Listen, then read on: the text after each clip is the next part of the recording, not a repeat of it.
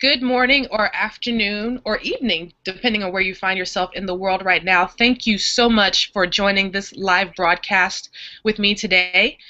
Today I have Njue Kelvin, who is a Kenyan filmmaker, and he's a student at Kenyatta University. And Intellectual Scum, which we will be discussing today, is his third professional project that he's done. We're here today because it's a really exciting time, I think, in the creative arts.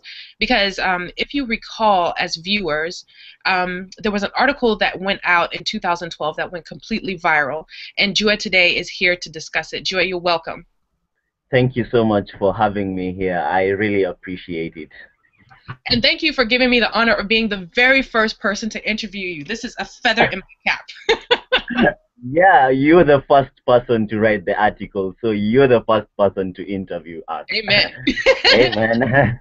So Yep. I mentioned that you have two other films that you've created. The first one is Stinking Ribbon, and the second one is Saidia, which means help in Kiswahili. And they are award-winning. Can you tell us a little bit about the awards that you won for these films? Yes, my first film that I did was Sticking Ribbons, which we did in 2013, the last few months of 2013. And then last year, it went ahead to win an award at the Zanzibar International Film Festival. So it won the Best East African Talent at the Zanzibar. Then the second one we did, which was last year, 2014, was called Saidia, which means help in English. We shot it on an iPhone actually, so it was really a big achievement for us. It went ahead to win Best Young Director at the Modern Day Slavery Short Film Competition. Yes. That's excellent. And Yeah. I asked you a little bit earlier, where will these films be available for people to watch? Right now, they're not available online, but we're working to have them on our Vimeo channel very soon. In the next around 2 or 3 weeks, we'll have them up. So anyone from anywhere in the world, you can log on to our Vimeo channel and you can watch them. What is the name of your Vimeo channel? Right now, I have a Vimeo account, which is Njue Kevin. That's my name. So I'll upload them to the channel, to my handle, which is Njue Kevin. Excellent. We'll be on the Yeah. lookout for that. Yes. So let's get into the meat and bones of this project, which is Intellectual Scum.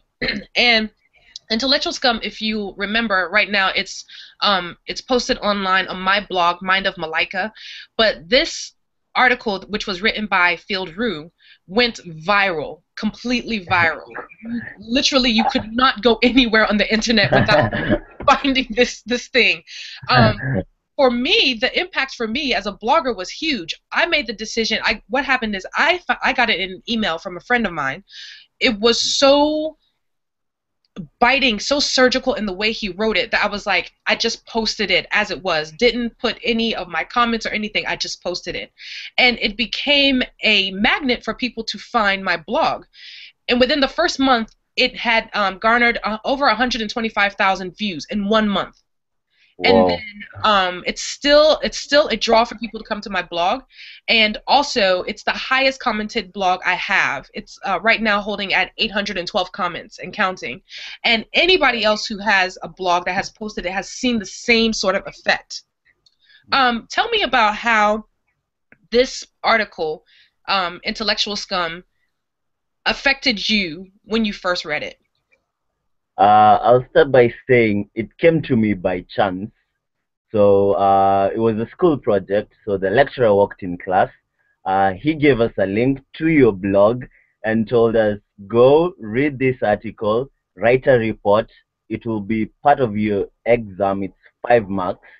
So I went ahead at home, just logged in, read it, and the first thing that came to my mind, this is absolutely true. I felt the article was absolutely truthful to what really happens here in Africa. So when I wrote my report and took it back to the lecturer, amazingly, I was the best in class. So out of five, I got 4.5. And that's when I said, this is a movie I want to make because it touched deep down my heart. I think the characters in the story are really truthful, really deep, And as much as some people will not like to hear the truth, it's actually the truth. So that's where it all began. Right, absolutely. And when you're talking about some of the subject matter that was in the story that he wrote, so let's just give our viewers a little bit of background about it. So, can you still hear me?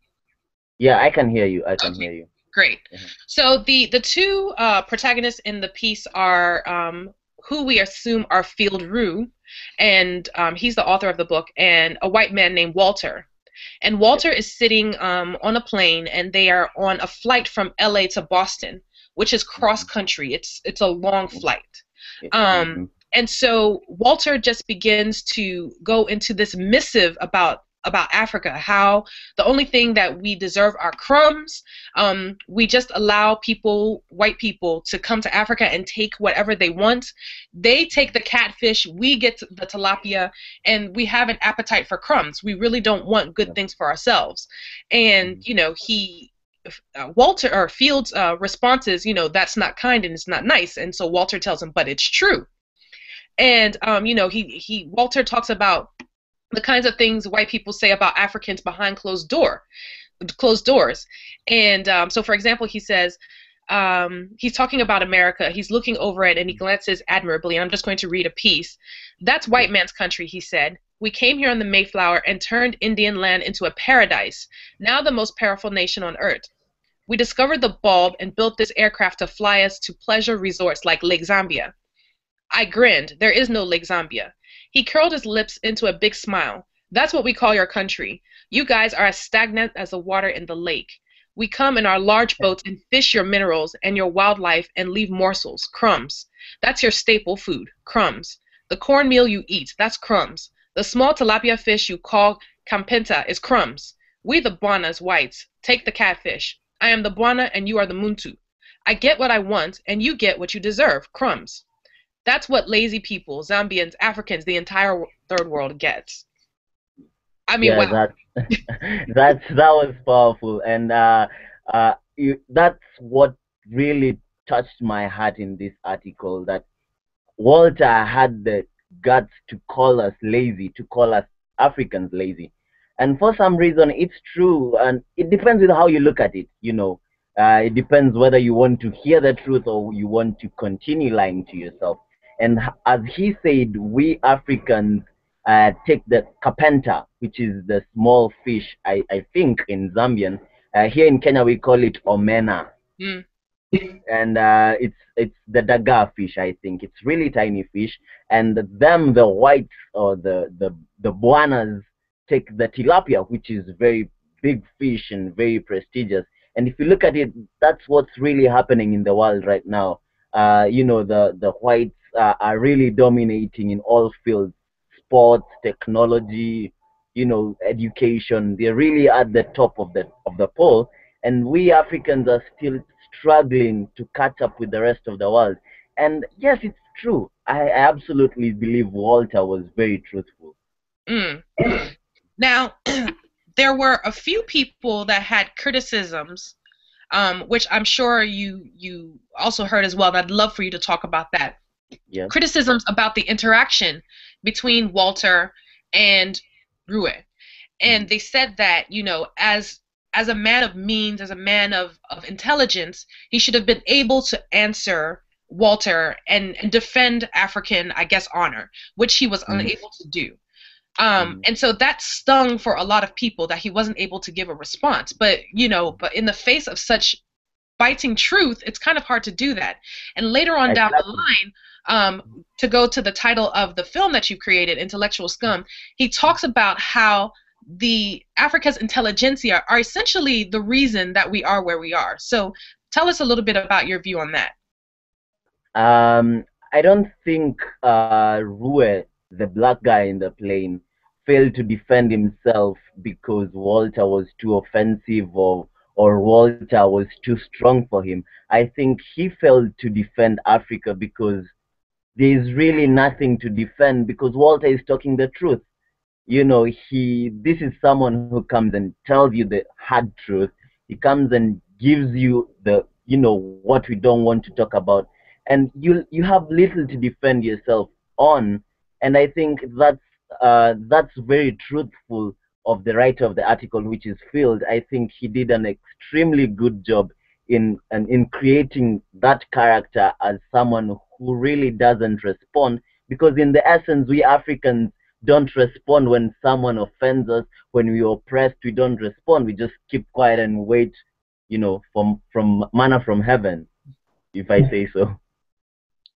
True. Now, you mentioned Field. Talk to us about how you connected with him.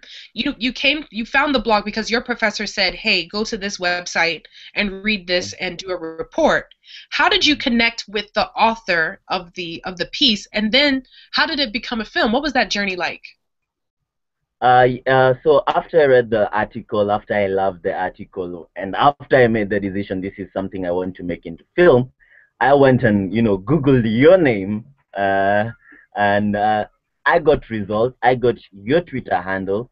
So I don't know whether you remember this, but I asked you for the author of the article. You told me you're not the author, but you linked me to the daughter of Ruwe on her Twitter handle. So Yep. I inboxed her, and she gave me the dad's email address.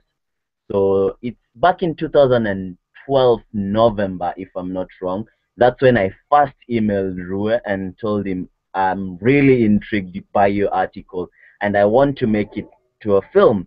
And we had a conversation for long. And the one thing he told me is, let me not lose track of what the article is all about. Let me not get deviate away from the article, as most film adaptations are. If just all the films you've watched that are adaptations, most tend to get away from what the original piece was. So he told me specifically, you have to make this as authentic to the article as possible. And I think we connected a lot. We had a few chats on email. We've never met because I'm in Kenya and he's in Boston. but but we talk on email. So he told me, go ahead, make it and be as authentic as possible. So the making of the film itself was a whole different experience. This was the first big project I did. We had to find a plane to shoot in. So it was really, really tough. Wow. So how did you find a plane? Tell me about that, because that's insider stuff that you know. How did that happen? Well, I'll be honest with you. A day to the day we were to film, just the previous day we were to start filming. In the morning of this particular day, we didn't have a plane. Wow. Not the size that we wanted. We had a small plane. It was around 7-seater, and considering the journey in which the story takes place, that will be too small of a plane.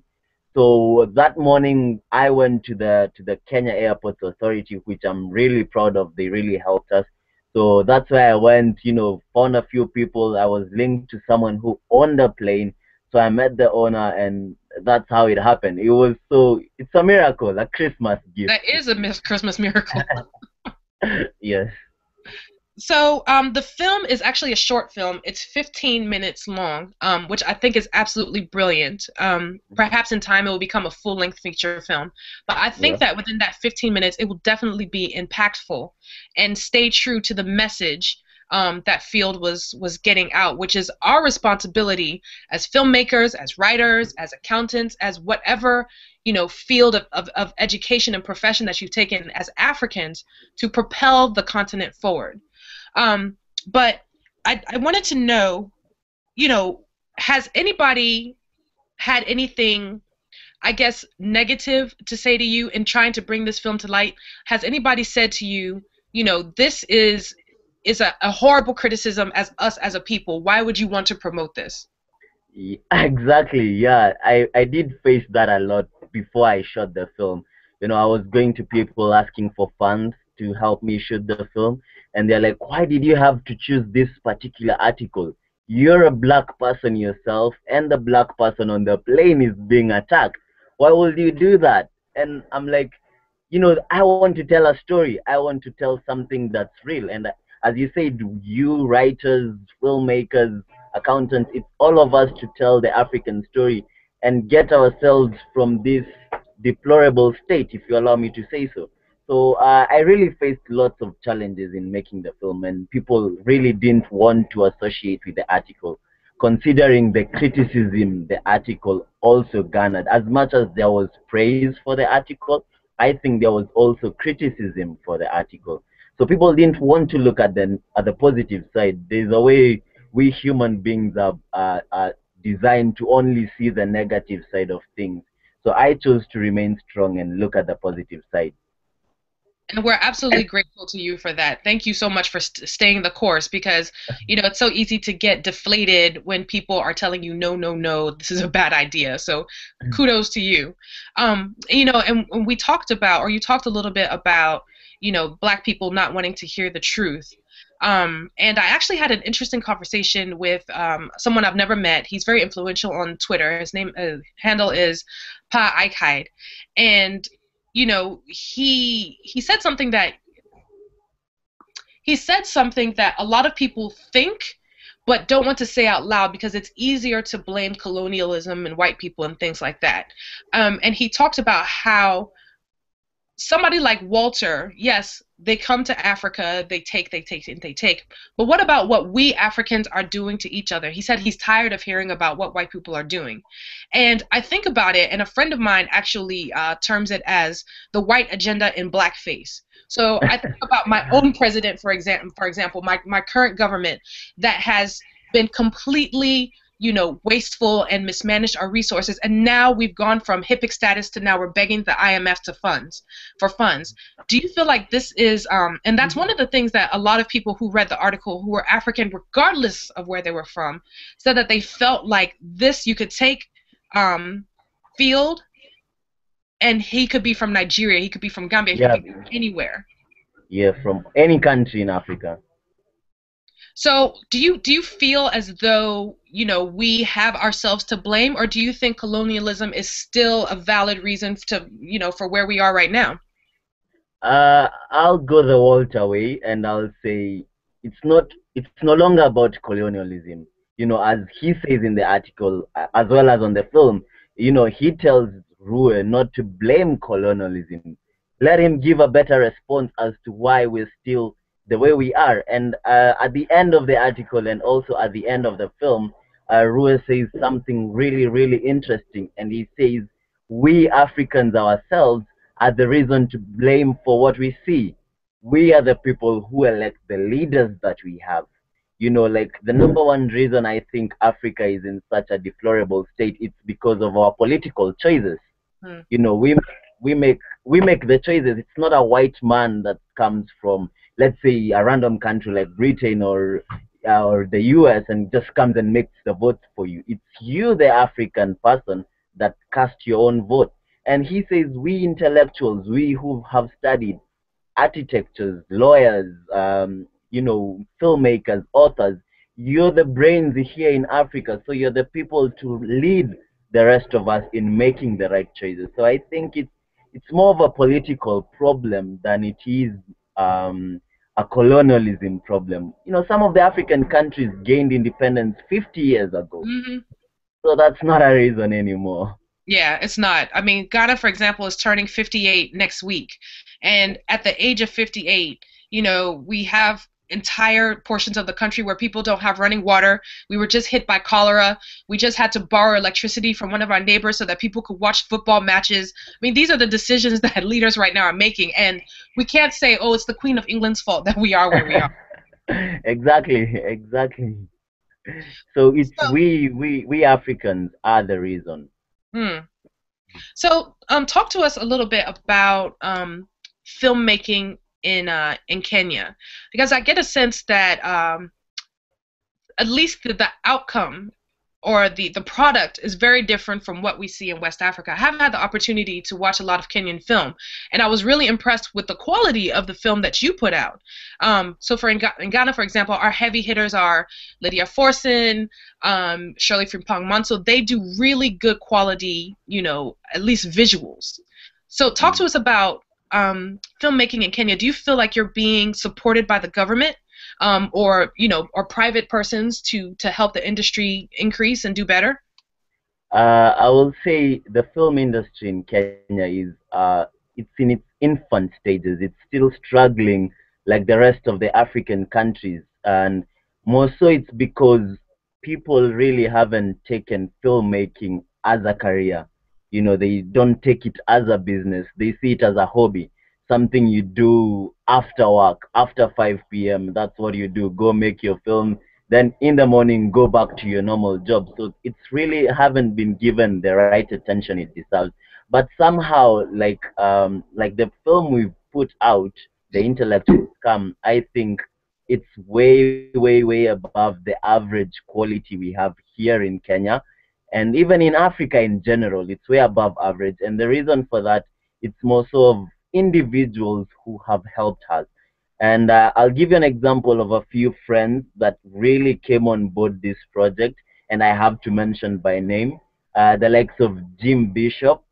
He was the cinematographer, and he's really good at his job. I have to give big thanks to the likes of Dan Kent, the editor of the film, the lead actor, the guy who played Walter.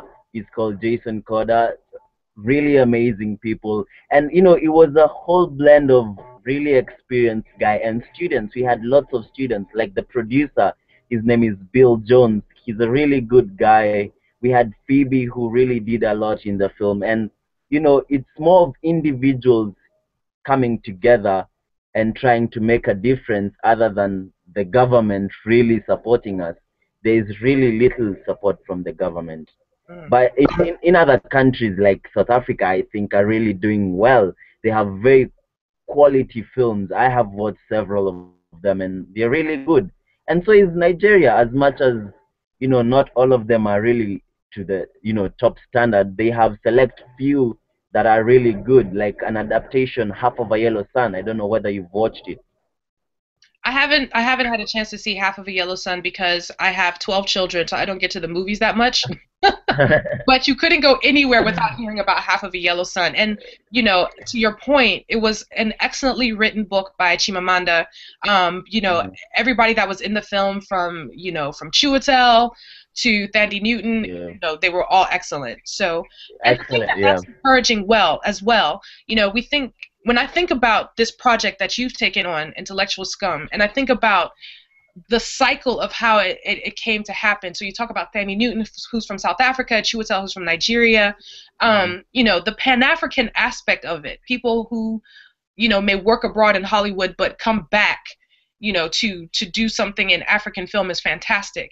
And so me being from Ghana, Field being from Zambia, you being from Kenya, and telling what is really an African story, I think is pretty amazing.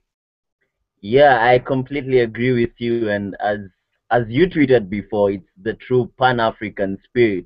You know, a Kenyan, a Ghanaian, and a Zambian all seeing the truth in something and deciding to share with the whole world. So it's a big congratulations to Phil for writing it, to you for posting it on your blog, and for the rest of people who are involved in in making Africa know about this. So it's a collaboration between very many people. We had help from South Africa, a friend who really helped us a lot. We had a friend from Egypt who helped us review the script. So it has the bits of everyone from everywhere in Africa, which is I'm really proud of that. That's fantastic. You had so many different people on board, a script writer from Egypt and so forth. So about the script, how did it affect the actors in the films? What was some of their personal reactions to it? You see behind the scenes, whenever you watch some of these major things, what kind of things, conversations were people having on your set after this was filmed? Just before I answer that, we do actually have a behind the scenes footage and clip, and we'll be uploading it on the Vimeo channel. So be on the lookout for that. Absolutely. Uh, but to answer you, the actors really helped me as a director a lot because they really understood what story I wanted to tell. You know, it becomes difficult when you try to explain to someone the whole story and try to make them understand the whole point behind making the film. But I really appreciate Phil. Sorry for that. I really appreciate Jason Coda and Patrick Okech, who are the leading stars. They really understood the article and really brought it to life like I would, like I wanted it to, and like Field envisioned in his article. So we had a really good and easy time. You will see it from the behind the scenes footage. So what did Jason say? I'm interested. Jason is the gentleman who plays Walter, the white man. Well, yes. Was he bald or did you have to shave his head? He I think he maintained his natural look. That's, we really casted the right person, I think, from the appearance. He really fitted to me as Walter. When I first read the article and decided to make the film, he was the first guy that came to mind here in Kenya.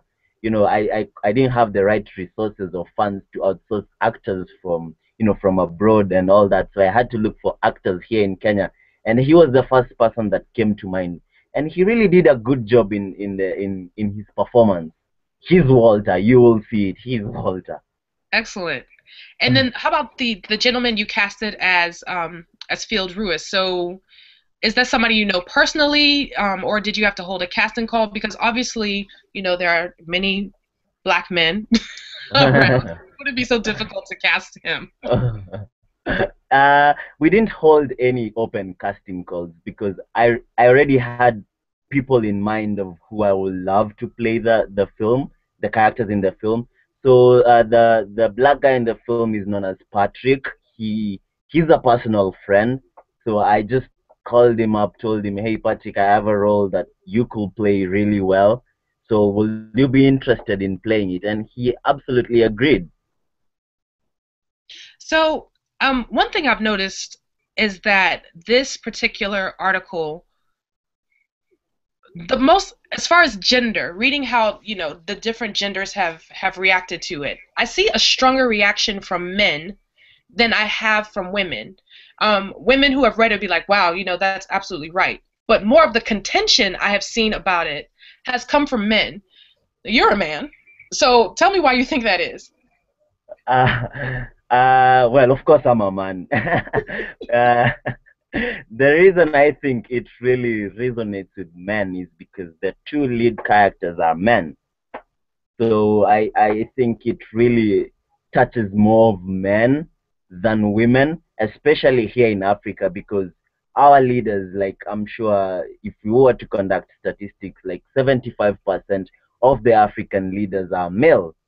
So I think that's one of the main reason why it really resonates with men. But in the film we tried to bring females in and around.